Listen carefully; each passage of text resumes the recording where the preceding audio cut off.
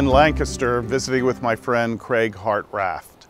He has the #1 team in Pennsylvania, having sold 421 homes in 2023 with an average sales price of $382,000. His lead generation is massive, focusing on TV and radio ads, direct mail, and Zillow leads. Craig, it's good to see you again. Nice to see you again. It's been a while. It's been a while. How did we meet originally? Back in Star Power days. I don't know what year it was, but I was involved in Star Power since the mid-90s. So when did you get involved in Star Power? Oh, good Lord, don't ask me dates. I have no idea. It was later than you, okay, but earlier than the others. That's so exactly. it was somewhere in between. Those are fun days. I had some really fun memories. So Star Power, by the way, was an amazing group of high-producing agents. They had yearly conferences. They had Star Power retreats for the stars. It's recently started up again with Amy Stair. She's doing a great job. So if you want to go to starpower.com and check out the next conference, I think it's going to be in, I don't know. It was in Nashville, the last one. Yeah. Craig, how'd you get in the business? Well, back in 1989, I was a police officer, full-time police officer down here in Lancaster City, and real estate kind of intrigued me, so wanted to take my real estate license and try part-time. But I couldn't afford taking my real estate license. I was making $14,500 a year as a police officer, but there was a project downtown. They were putting an extension on a bank, and they need off-duty police officers to direct traffic. And they were paying $10 an hour, and it was in the winter time, not many people did it, so I was able to do enough shifts to earn the money to get my real estate license. We had dinner last night with his lovely wife, Mate, and my boyfriend and videographer, Rob. Yep. And we were discussing that you, like throughout, like when you were in the Army, you always had a second job the whole time. And and at the beginning of your career, you were working 20-hour days. One of the things I'm finding with all top agents is they're willing to put in the long hours to succeed. You have to have that foundation. And do you think that's just part of your personality, or is that because you were goal-driven? I was goal-driven. Yeah. And now I'm reaping the benefits from that. So I don't have those long hours like I used to. And I try to share that with newer agents too. You have to put the time in the beginning, and then you'll be able to reap the rewards down the road.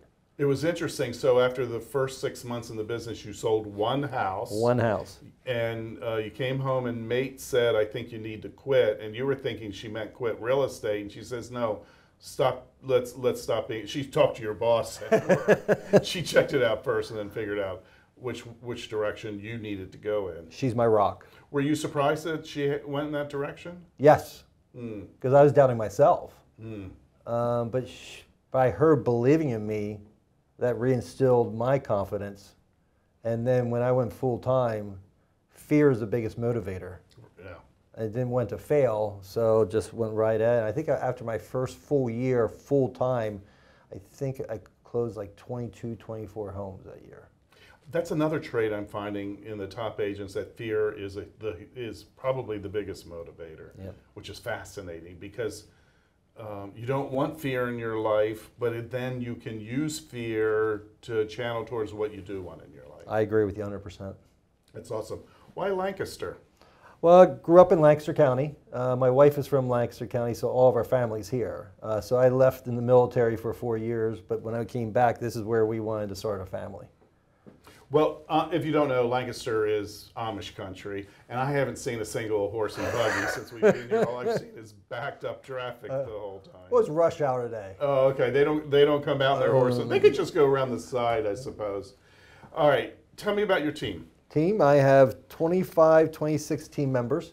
With my team, it's broken down where I have certain agents that only work with sellers, and then I have certain agents that only work with buyers. So I still have that model. And then I have a small support staff because they're great. They're very efficient. So I have a contract manager, I have a listing manager, I have a receptionist, and then a couple of part-time assistants and a virtual assistant also. And how many sides are you doing a year? We'll probably do between 425 to 450 transactions this year. Oh, I just want to take a nap when I hear that. That's a lot of deals, Craig. Yeah. Well, awesome. And average sales price is? We just looked at that. We're at $403,000. And average sales price in the Lancaster market? Around $350 to $375. Got it. Yeah. Got it.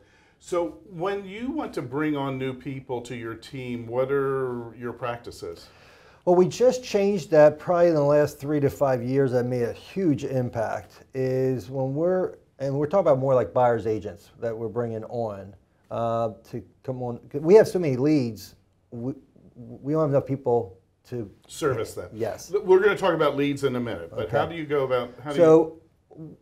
We know people struggle getting in the business because they need income.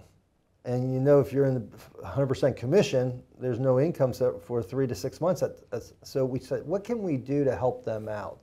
So what we do is we bring on someone on board, and one of our senior buyer specialists will mentor them from anywhere from 4 to 6 months. During that time frame, part of their training is their showing agents. So they're helping all of our agents. And do they get a showing agent fee for that? Yes. That's a smart move. So we're compensating them during their training. Who pays for the showing agent, you or the agent that has the listing? The agent will pay part and we will pay part. Okay. So it's a benefit to our agents. And you're looking long-term for the team? Yes. And that has really helped us find quality talent that we wouldn't have been able to find before. How are you finding talent? Well, we're using WiseHire. We're emailing the real estate community. It's word of mouth, a variety of different. Our last 5 hires were not realtors. They were folks that just came out of other industries. One gentleman was a landscaper and came out and he's just killing it. We have another person who was a Verizon salesperson and came into it and is killing it. So another lady, Brooke, just came on board a year and a half ago, and she was an admin in an insurance company, and this year she has 19 under contract, less than a full year in the business. Oh, she's going to be a star. But that mentoring, her mentor Sarah, it just really helped the whole situation. And do you do anything to, I mean, how do you determine whether to bring somebody on? Do you do any personality testing? Do you check up on references? What do you do? We have them fill out an application, but before we meet with them, we have them take a test, a DISC personality test. But this DISC test is a little bit more in depth. We call it on steroids. We have a consultant out in North Carolina. His name is John Pike. So we will send them a DISC profile, send it to them.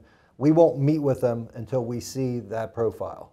So we know how to handle the interview from there. And sometimes we won't even go for the interview depending on how that test comes back. So I would imagine if it's interesting, you know, almost all really successful agents are D's or I's in DISC. And yet the top broker on Cape Cod is an SI. Or is Paul an SI or an SC? I can't remember.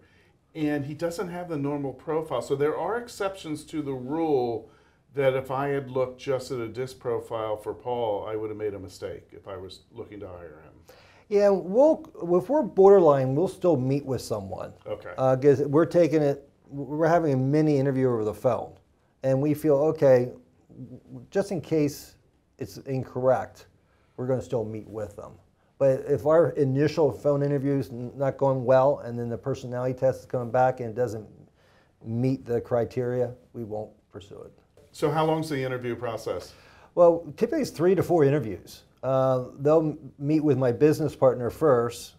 Then if he gives me the green light, they'll meet with me. And then they'll meet with their mentor also. And then we may get back in touch with them again for the 4th interview. So it's a process, and we're trying to talk them out of the job. Oh, really? We're sharing with them the negatives that they're going to experience and the negatives their spouse is going to experience. Because we've had some issues in the past where they came from a 9-to-5 job. Their spouses was raised a 9-to-5 job, and now they get into this where they're taking phone calls after 5 o'clock. They're taking phone calls at 9 o'clock at night. They're being interrupted on the weekends. That can take a toll on the spouse if she's not prepared for that. You know, some of the best hires I've ever seen are children of real estate agents because they know what to expect. Yes. Yes. Well, my wife, again, she's my rock and supporter. Her father owned grocery stores. Mm-hmm. So they were working all the time. Yeah, he came home for dinner and then would get back, and we'd get back at 9 o'clock at night, and he worked the weekends. So she grew up, she understood that. Right. But that was a learning opportunity for me. Was not everyone's wired that way. Yeah. So we're trying to set those expectations. You know, that's what you do in a good listing pitch. You set expectations for the entire transaction. You know, when you're hiring somebody, set expectations right ahead. That makes sense to me. This is your team. You run it. What are your thoughts on leadership? Leadership. That was a big sigh, Craig.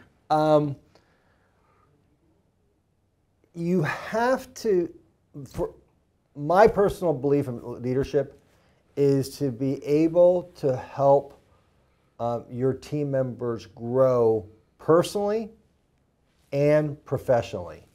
And personally is probably more important than professionally, because if they're growing personally and you're helping them with personally, the professional just falls right into place. Oh man, you're speaking my religion. I couldn't agree with you more. How do you help them grow personally? Well, when we're interviewing them, we're very goal-oriented. And we want to know about your personal goals and your business goals. Rob and I were just talking about this morning, some of ex-employers, just how awful they were.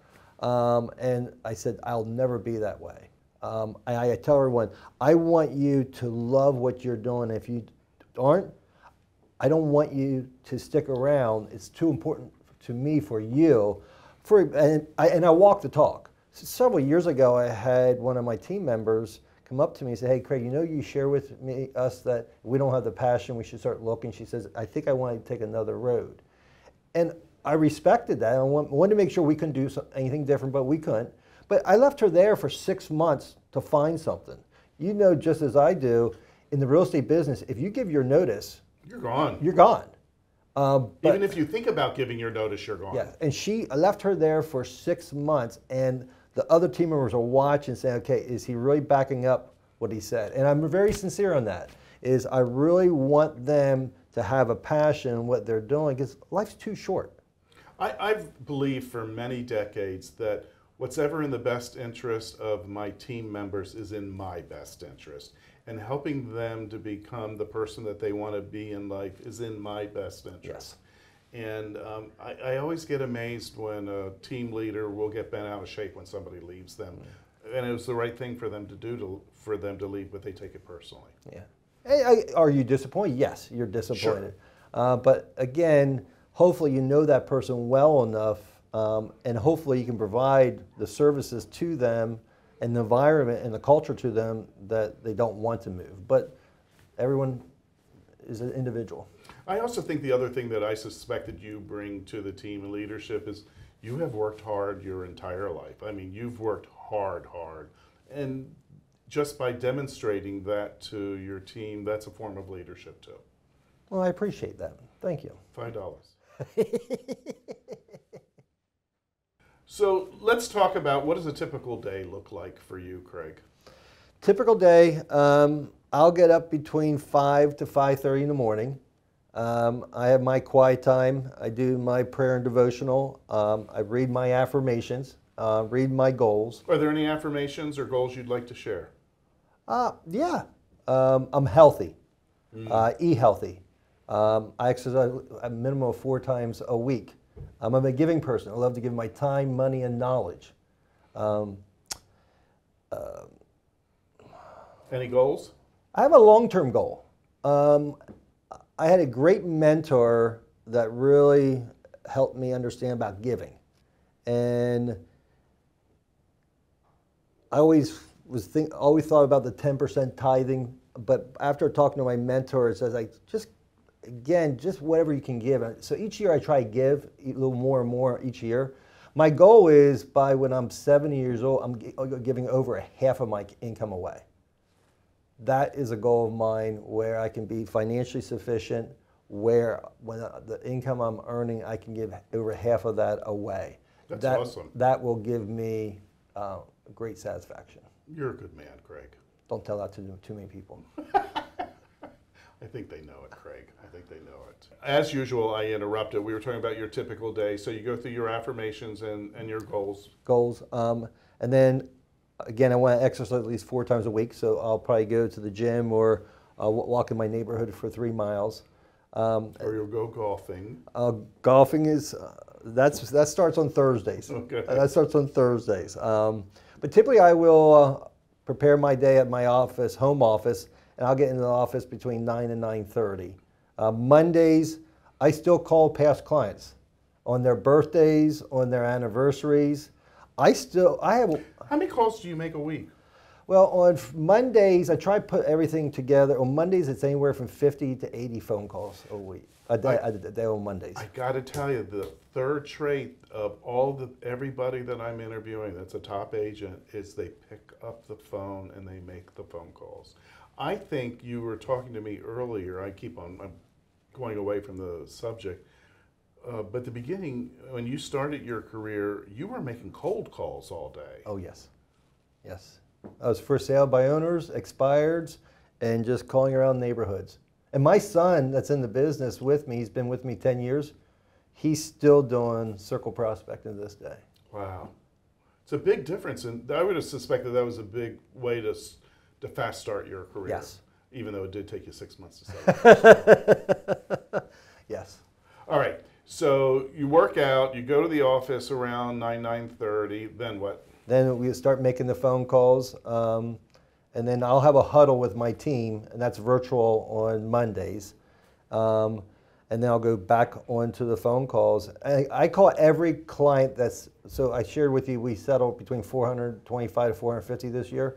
I'll call every client that settles with us and just thank them for using us, making sure they were happy how everything was handled by our team, and just remind them if they know someone is thinking about buying or selling, please contact their agent on our team on their cell phone if they know someone that has a real estate need. So I put all that on my Monday calls. And then Tuesday, I have my listing agent meeting. I have a leadership meeting in the morning, and then I'll reserve appointments. Sometimes I will go out on appointments with some of my listing agents if they need me. I'd say I probably go on less than 10% of listing appointments. My listing agents can take care of it. But once in a while, someone will want to meet me personally because of the type of marketing we do. And then Wednesday, I have a huddle in person, and then I have a buyer's agent meeting on Wednesday afternoons. You know, I don't know about you, but I still enjoy listing appointments. There's something fun about it. It gives you that adrenaline flow. Yeah. So that's why I still like to go. I like to, but I go out on the appointment, and then I delegate hand it off, delegate. Yes. But I like yesterday, I went on one right before you came down, and I really enjoyed that time, the hour and a half. It's a way to connect to somebody else. It's a way to really try to find out what's in their best interest. And it's also a way to be competitive and win. Yes, that competitive side, Yeah. Absolutely correct. Yeah, it's a buzz. But then Thursday, I start slowing down. And then I'll try to be on the golf course by 1 o'clock on Thursday, and then the weekend, we usually go down to our New Jersey house. Awesome. So let's get into the meat of things. What were some key moments in your career where your business really grew? The one was Jim McPhail from my team was my top buyer's agent. And when I started growing the team, he would start training the other buyer's agents coming on board. But we went to a leadership conference. This is probably 10 years ago. And from that leadership conference, we decided to step out of the day-to-day business and become more leaders. So when Jim and I stepped out of that role and became more focused on working on the business versus in the business, then the team really took off. And And did profitability take off too at that point? Yes. Okay. Yes. Yeah. Were there any other moments that helped you saw your business start to grow substantially because of things that you did?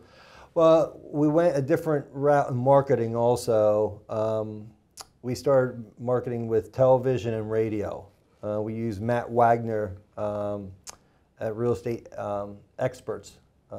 Yeah, I know Matt. He's a good guy. In fact, I went to one of his things. Yes, and that really opened it up for us with our marketing. So that helped us take it to the next level also. And that was initially started out as radio ads, and then it went on to television, Yes. correct? Yep. Why don't we talk about that now, even though it's lead generation? Why don't we talk about how can you afford a television ad or real radio ad? Because I think to most of our listeners, it sounds like it would be way too expensive for them. And it really depends on your marketplace. Like in New York, it would be It's too expensive. Too expensive. But there's what's called OTT, and OTT is you can be doing those television commercials on cord cutters. So those providers that provide television, but it's not part of the cable or not part of the main networks, you can go that way. I actually use cable with my advertising, and it's very affordable. And it's cable, but local. Yes. Local for even national events. Yes. Yes. Okay. Like I'll be on ESPN, I'll be on the Golf Channel, TNT, Fox News. So I'll be on those channels with the television. So when you started out in radio first, what was your expenditure per month for radio ads?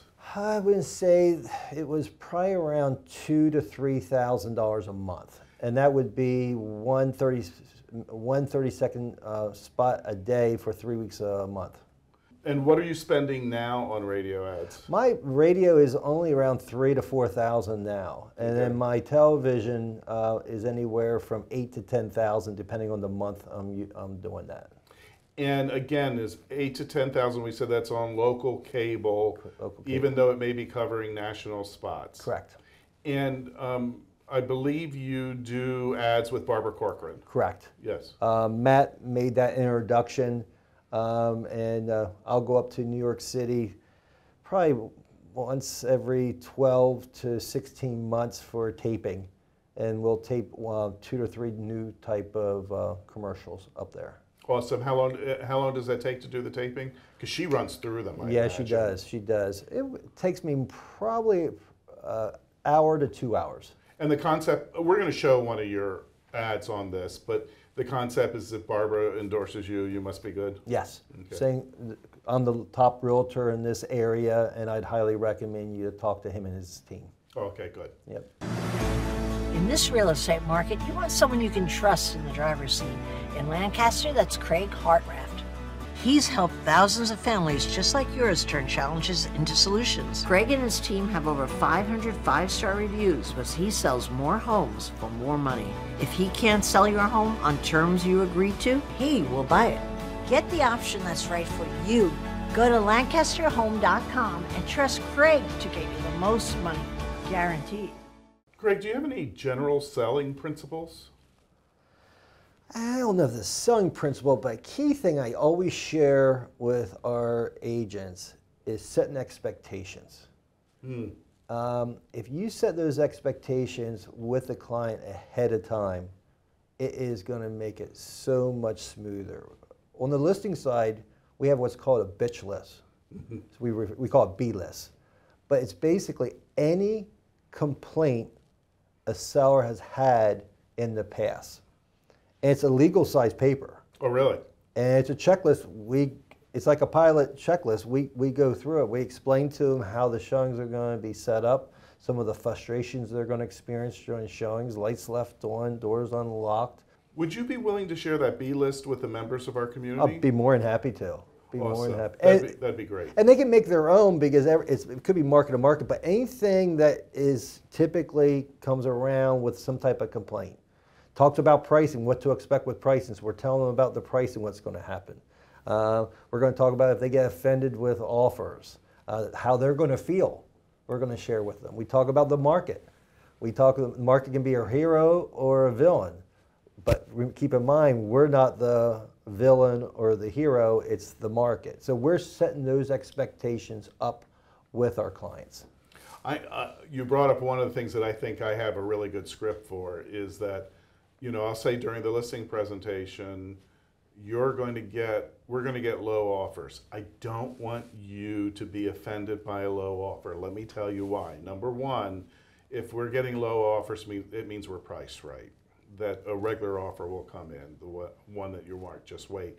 And two, I get to use that low offer in my negotiations by saying when somebody's interested, there is an offer on the table, and if you're interested, you may want to move more quickly than slowly on this. And it's always an opportunity, I share. Always an opportunity. And we started changing about how we describe pricing to homeowners, and it took so much stress off us. Because we feel like we have to be perfect when we give a price on a home, or we're concerned the other realtor is going to give a higher price and we're going to lose out on it. We share with the consumers there's 3 values to your home. First is our appraised value, and the appraised value is done by a certified appraiser, and they have a certain formula they have to work with comparables. So that's the appraisal. There's market value. The market value is based on supply and demand. Back in 2008 during the recession, a lot of times the market value was less than the appraised value because there was not a demand, there was so much supply. But now after COVID, we're finding that there's very little inventory and more of a demand, so market value can be higher. Typically a normal market, the market value and appraised value is close to the mark, but it can be different. And then the third value, Mr. Macedo, is your value. What is your goal to walk away with? We're going to take those under consideration when we review pricing. So we're going to try to copy what an appraiser would be doing with the comparables. Not saying that's what it's going to sell for. Keep in mind, market value could be much higher. By saying that, that really helps us with the pricing, because if the seller's disappointed with what we think their appraised value will be, we're sharing with them, keep in mind, it can be higher than that. And that has helped us secure more listings versus losing listings if someone came in with such a high price just to get the listing. That's interesting. And do you ever bring in an appraiser to actually appraise property? Yes, we'll share with them saying, if you feel we're completely off, here's our recommendation, is get a third party, meaning an appraiser, come in. And who pays for that? They pay for that up front. We will reimburse them at settlement for their appraisal. Good plan. So, Craig, break down the sources of your closed deals. I just spoke to my assistant to give me a year-to-date here recently. 29% is our past clients, past clients that refer us business is 29%. 26% is Zillow. We're in the Zillow Flex program. Which surprises me that it's that high. Yeah, me too. But it's been very helpful, especially for our newer agents. Our veteran agents don't want to use it because they're so busy with their sphere of influence and their Plus the cost of a Zillow lead is a lot higher than the cost of other leads. Yes, but it's a great tool to be able to give my newer agents instant business to help them grow their business. Do you know what percentage of the Zillow leads are actually converted into closed deals? I don't. Okay. If you were going to guess. We're typically putting around 10 to 12 under contract a month. And how many Zillow leads are you getting a month, do you think? Between 100 to 125. So about 10% or so. Yeah, so it's a good number. Okay. It's the old-fashioned sign calls back in the 80s and 90s. Right. So it's a high-quality type of lead. And then our third highest one is our internet/Google. And I think that's around 21, 22% of our business. So that puts you up at about 80% of your leads are coming from those 3 major sources. Yep. We've talked about some of your lead sources being radio, TV, Zillow, internet. Are we getting any leads from other sources? Farming. Okay. Back in 1997, I started farming a particular zip code, the zip code I live in, our office is in, my kids went to school there. We're up to 13,000 households we send a card like this. It's an oversized card. You have to fold it and put it in a mailbox. It's very obnoxious, but we're sending a message out there, and that has really gave us credibility because we're so consistent. And you're doing that monthly? We're doing that monthly. What's your monthly budget? It's around $5,500 a month. That includes print and mailing costs. And you're hitting how many homes? 13,000. That's a lot. Yeah. That's a lot of homes. How do you distribute those leads once they come in?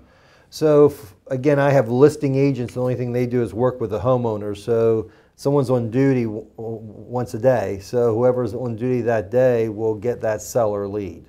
Now on the buying side, it's basically all my agents get notified at the same time when a lead's coming in through our internet, and it's the first person that responds will get it.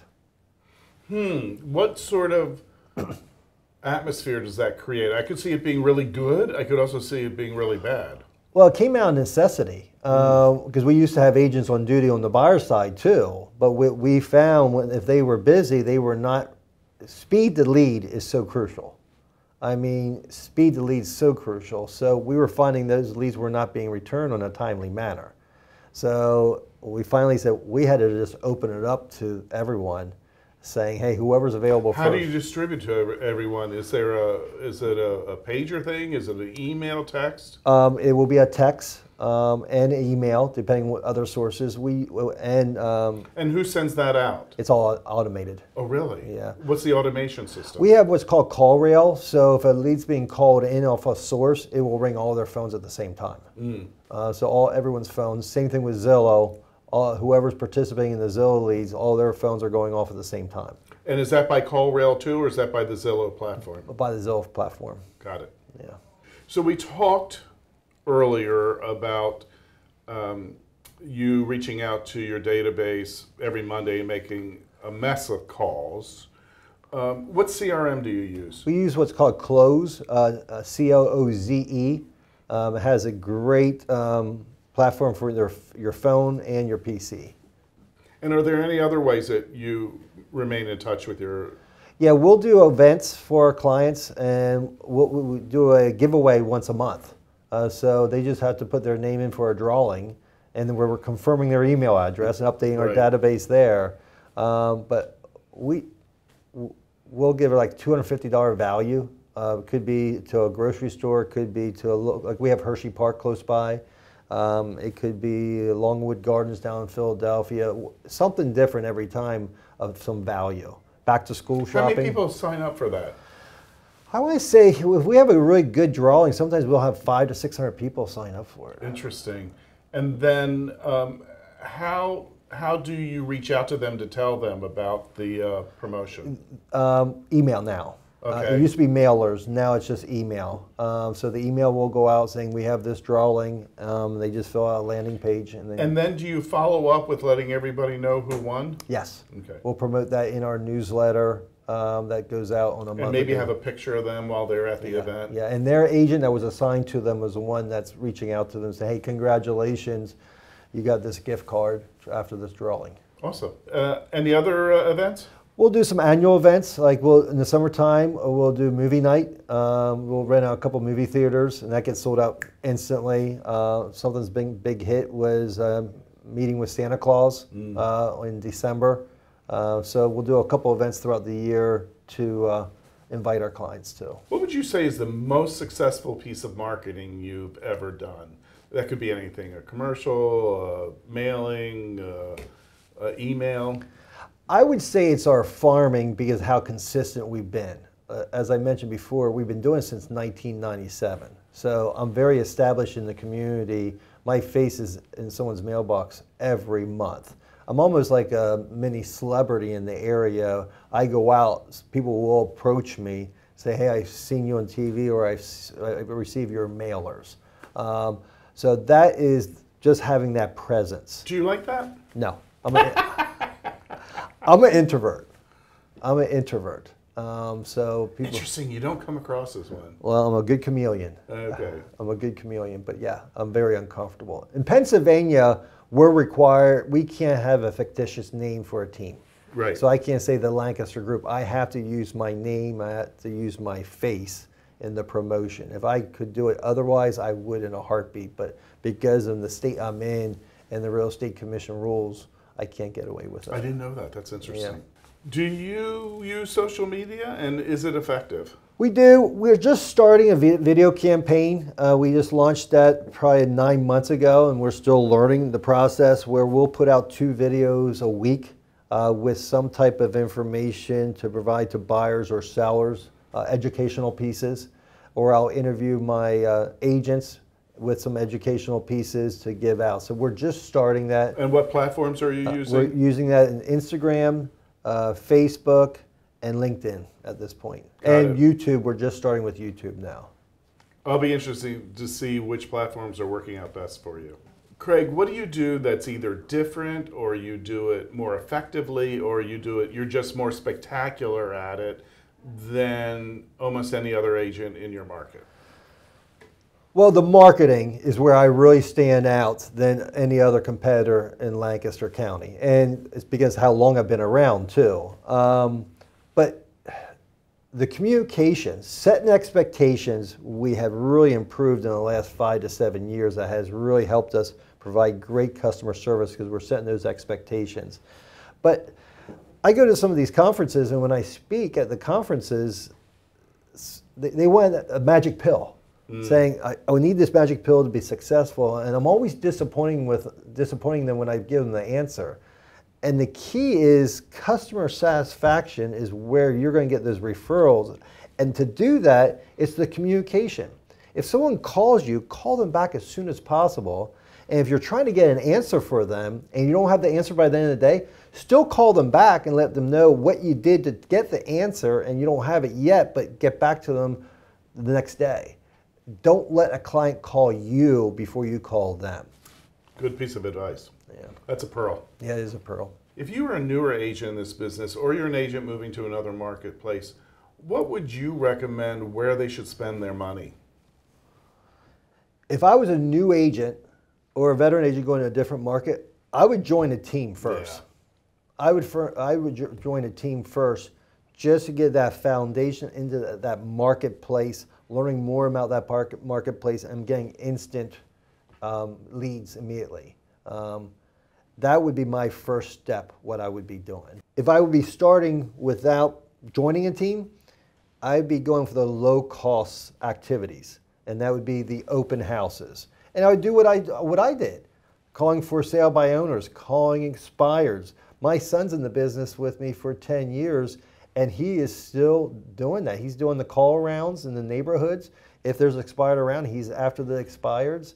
So I'd repeat what I did in the past. I would say that so many agents have a fear of picking up the phone and making a cold call. Do you have any advice for how they can get over themselves? I had that fear too. Yeah. So I'm a big introvert. But I'm motivated, and I'm goal oriented, and I was willing to put up with those fears. And those fears are misleading. Very few people are going to get upset with you over the phone.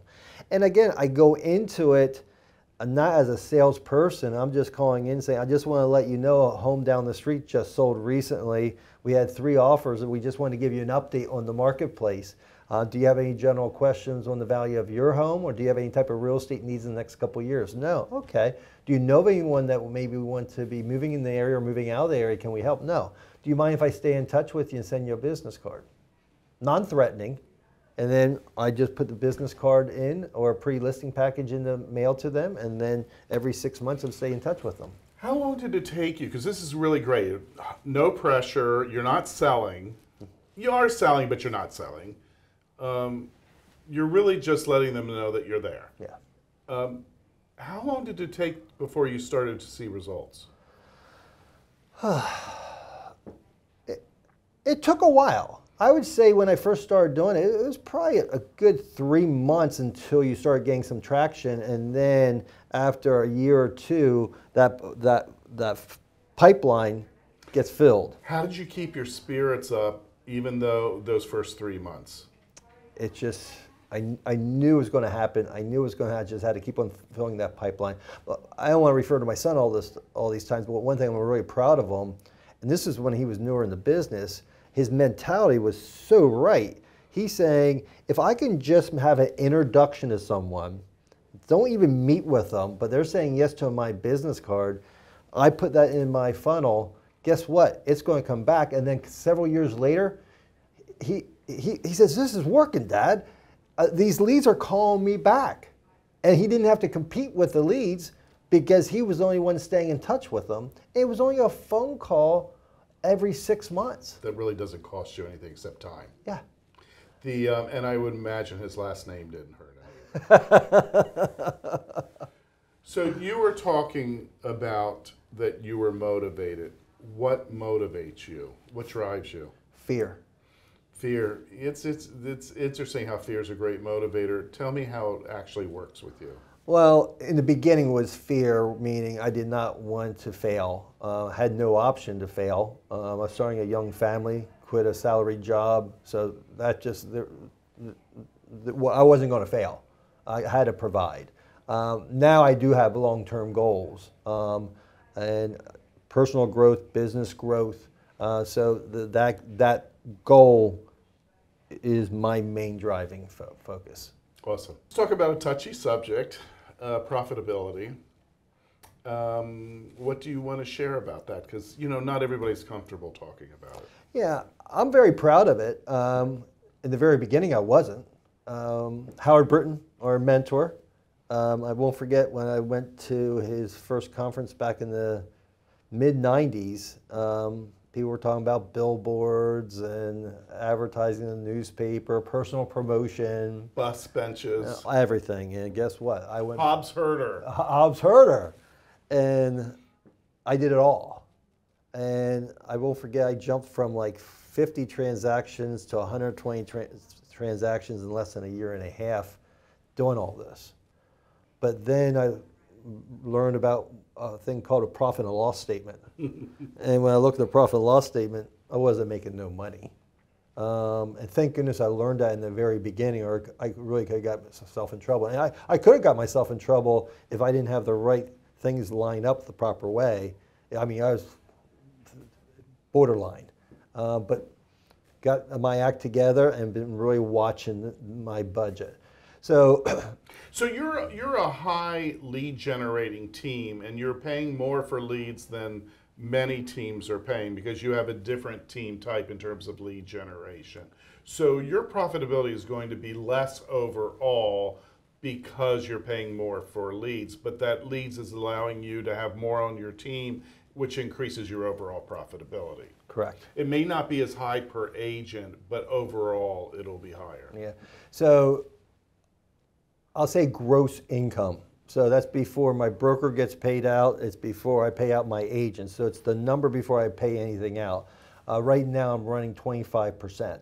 And do you know what it is after the brokerage, after the agents are paid and the brokerage firm is paid? Yeah, typically around 50%. Okay, that's good. That's good. Yeah. That's good. So it's around comparing it to others. Yeah. And it's hard because your lead costs are a little higher, but it allows you to support everybody because a lot of teams have a hard time generating leads. That's clearly not your problem. That was our philosophy. My business partner and I, Jim, always went, we'd rather have too many leads for our agents so we don't have that issue. And our team members are intimidated if we bring another team member on. They're not concerned like, hey, what's going to happen with the lead flow? We don't have that issue. That's good because I've seen that happen on a lot of teams. And when people come to me about starting a team, I always try to find out what is the main reason why you want to start a team. And if they're not going to provide leads to... What's the purpose? Yes. Someone shared this with me before and hit it right on the head. There's two types of animals. There's a jungle animal and there's a farm animal. The jungle animal goes out and kills his own prey. A farm animal gets fed. And on my team and my structure, jungle animals won't stay on my team. If they can go out and hunt their prey and get it themselves, there's no need for me. A farm animal is a great animal, but needs to be fed. They are the ones that do a great job on my team, and they're rock stars. So when I'm looking at, I've turned down top producers before that wanted to come. They were going to put too much stress on my structure of my team behind the scenes. So I'm always looking at that point where I'm not going for the jungle animal, because people get fussed. Well, my team's not prospecting. My team's not If you're going to find someone that can prospect and be successful, they're not going to stick around much, or their split's going to be so much higher, it's not going to be profitable for you. So that's the success of our team. That makes sense. I like that. What metrics do you use to analyze your business? Well, for income, it's the QuickBooks, profit and loss. But for our transactions and sources of business, conversion rates is called SISU, S-I-S-U. So the agents will fill out when they have the lead, the source of the lead, when the lead goes under contract, when the lead settles. So we have those metrics to be following. Do you have any trouble getting them to fill that out? Yes, yes. I'm not going to fool you or your audience. It's a challenge. My assistant really tries to help out, but she really gets on them by the end of the month, because she's the one that's taking that data and then organizing that data. So we try to stay on them, but it's difficult. We talked earlier about personal growth is probably more important than real estate growth in general. So what are some factors that you've seen that affects your ability to be the best version of Craig at work that is actually outside of the workplace? Starting out the beginning of the day, the morning routine. I just had this conversation with some of my leadership on my leadership team recently, preparing for our annual goal planning. And I can honestly say, being intentional going into the day versus being reactionary. And if I can start with my perfect day and get my mindset right, it's going to help me throughout the day. But if I don't start that morning routine and I'm just rushing around and then I'm just reactionary all day. You're reactive as opposed to setting your schedule. We're really going to share this at our team building, is you have to be intentional. So many people are not intentional about their day. And when I go in the office, I know what I'm going to be doing in my office. And I think sometimes when we have struggling team members, they have no idea what they're doing for the day, and then they have all that wasted time trying to figure it out. But I know my day is going to be structured why I'm going in for that day. Yeah, I would say a great book on this is The One Thing by Gary Keller. Oh yeah, oh yeah. Great book on it, and it's a great concept. I also feel that morning ritual grounds you so you can be intentional. So if you're the agent that wakes up in the morning and starts looking at their emails right away, you're not grounded, and you're going to be much more reactionary than intentional. Ground yourself, then you can focus. And I've also found I have certain energy shifts during the time of day. So when I get a really, really difficult email that requires a lot out of me, I'll let them know I will get back to them the next day, because I'm at my best in the morning. I'm not my best at 4 p.m. and I'm even worse at 7 p.m. So I can't respond to those things because I won't be the best version of myself. I'm the same way. My morning time is where I get the most energy. By 3 or 4 o'clock, I'm shot. Yeah. Yeah. Have you ever had a real estate coach? Yes. How did that go? Went very, very well. Howard was my coach. Oh, he was your personal coach? Yeah. Howard Britton, who was part of Star Power, who's Yeah. no longer alive. Yeah. Yeah, he was a good man. Yep. And then I had a gentleman named Bob Proctor, too. Oh, yeah. Bob Proctor was a coach for a number of years, too. And what else do you do to grow your real estate skills and knowledge? I'm a podcast junkie. What's your favorite podcast? It doesn't have to be real estate. What's your favorite? Darren Hardy is just it's like a 3 to 5 minute every day. I really enjoy that. Tom Ferry, I think Tom Ferry has done a fabulous job. So I'll listen to his podcasts, his recordings. But I'm all about efficiency, and I really try to share this with my team members.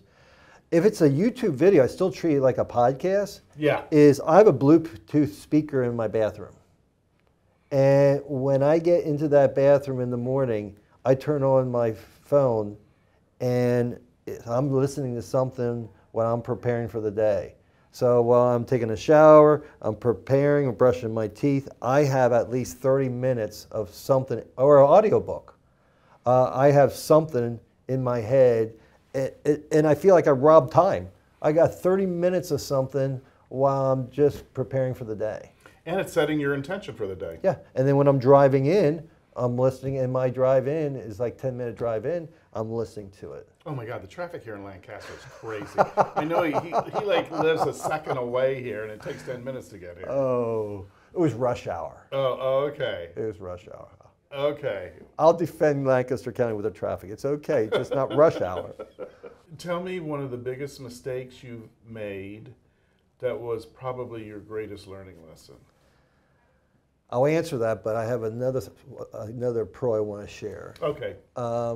Howard Britton helped me with this too, is if there's ever a mistake made, don't ever attack the person, attack the system.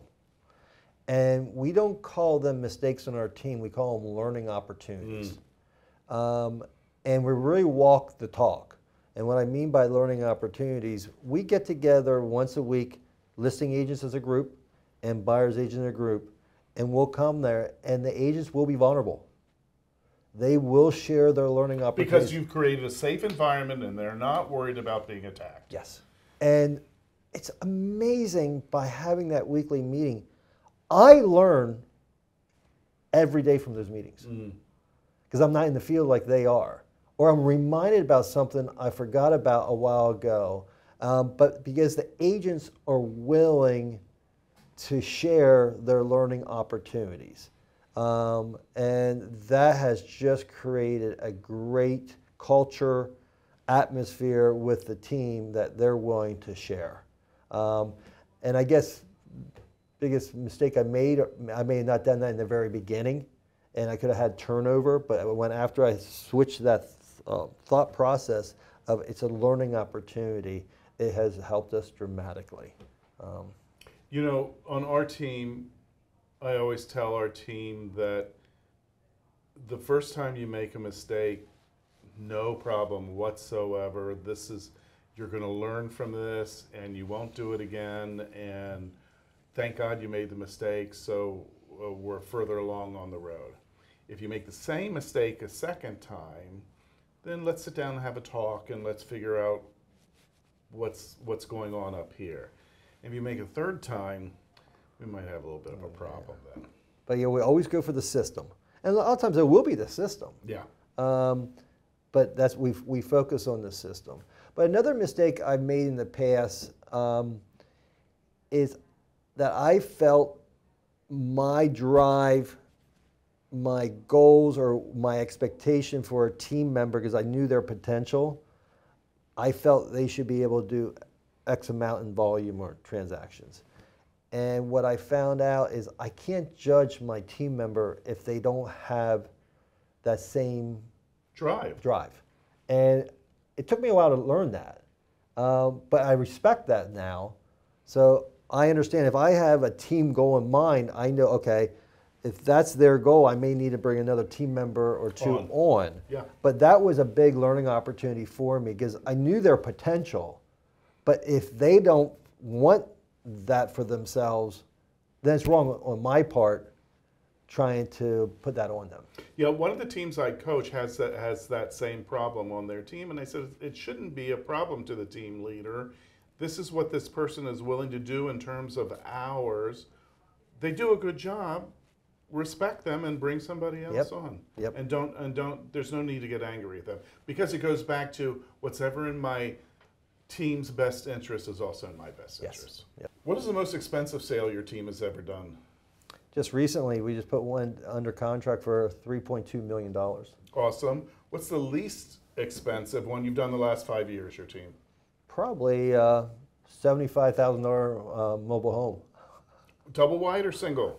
Single. Okay. What do you get for $3.2 million? That was a farmette. Had a Is that like a kitchenette, a farm?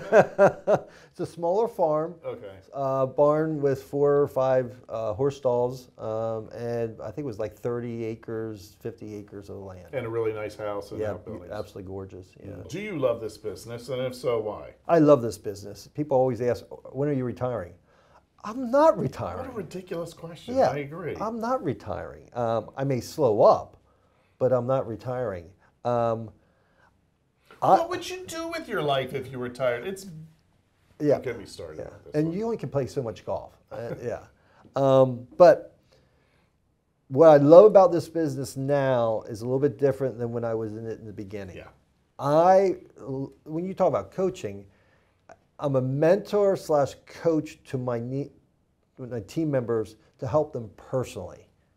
And that is awesome. It's just, I love when I have a new team member come in, they're looking at the veteran agents, and they're seeing the income potential, and you can see in their eyes they have doubt that can they do it. And then when we come alongside of them and they can do it and they see it, and it changes their life, what they can do to provide for their family, for their community, that's a high to me. It's just so neat to watch these team members just blossom, and you could see the doubt in the beginning, and a couple of years later, they're there. That's what I enjoy the most. Awesome. Yes. What's the proudest moment in your life? The proudest moment right now is I'm in a different stage of my life being a grandparent. Oh, you got the granddaddy vibes. Oh, I do. I have 2 sons. And you and mate both, right? Oh yeah, we have 2 sons, and now I have 3 granddaughters and a grandson. But my 2 oldest are granddaughters, 5 and 3. My name is Pops. Oh, I like that. But if I'm not listening to them, Popsy, they got me wrapped around the finger. They trained you well. But it is just so rewarding. I shared this with you earlier today in breakfast, that when you first starting a career, you're newly married and you start having children, it's just, you're going at those 100 miles per hour and you really can't have that one-on-one time. And I couldn't have back in those days. Now as a grandparent, a little bit more secure in the marriage, secure in the financially. When you have those grandchildren for an hour, 5 hours, 8 hours, what it is, you're focused on them, and it's just one-on-one. That is just so rewarding. And I look forward being their mentor in the future and sharing with them lessons I have learned and helping them down the road. That's what I'm really looking forward to. And it's really rewarding for them too. It is. It's a good niche. And it's nice that I can give the kids back to the parents too. Oh, for sure. For sure. What brings you joy? Helping others. Yeah, that's been a theme today, hasn't it? It is. Giving back. You're a generous guy. God's blessed me in so many ways, and being able to give back. And it's just not financially. It's time, knowledge. And again, sometimes that's the hardest part, giving time back. But I often think giving time is more important than giving money. oh, it's harder. Yeah. It is really harder. But yes. And that's what drives me too. Do you see any industry trends either now or coming on that we should be aware of? No, I think the internet has changed us dramatically on lead sources, how the consumers are finding their information. And you can look at it like Zillow. A lot of realtors hate Zillow. But you have to say, they're going to be around. How can that benefit you? And I shared with you earlier how that has benefited me. I still think there has to be a personal touch in a real estate transaction. I know some people are just concerned online's going to take it over and no one's going to need a realtor. I don't believe that. I don't believe that either. There's going to be that personal touch in the transaction. So let's talk specifically about the new commission transparency since all the lawsuits against NAR. I feel like there's opportunity there. Oh, yes. Why don't we talk about, in your mind, where you think the opportunity lies to increase your market share? Well, I shared with my buyer's agents in the past, the listing agent really dictated how much you were going to be compensated with a real estate transaction. Yes. And when this came down the road, and we were doing this before this transition, Right. some of our agents, they believed in their value, and they would enter in relationship with buyers saying, for you to get these services I'm offering and the value here, my fee's this. If the seller's not willing to participate, you're going to make up the difference. So we had some agents doing that for a couple of years already. Oh, fascinating. And I shared that with the rest of our team saying, this is going to be an opportunity. And we're doing this interview end of September now, so it's been a good 30 days that this has changed. And they're thriving. Awesome. It was a mindset. Everything's a It mindset. was a mindset. And I think it's beneficial to our industry. It's going to make it more professional. I agree.